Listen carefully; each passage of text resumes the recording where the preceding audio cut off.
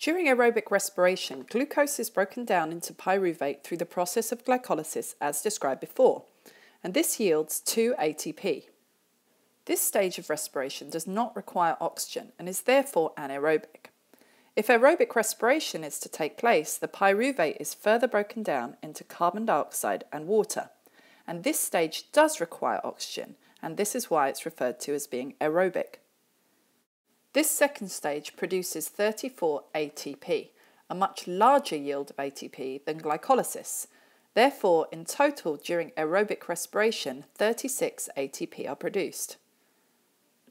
As a reminder, since aerobic respiration involves glycolysis, glycolysis takes place in the cytoplasm, while this second stage here takes place in the matrix of the mitochondrion.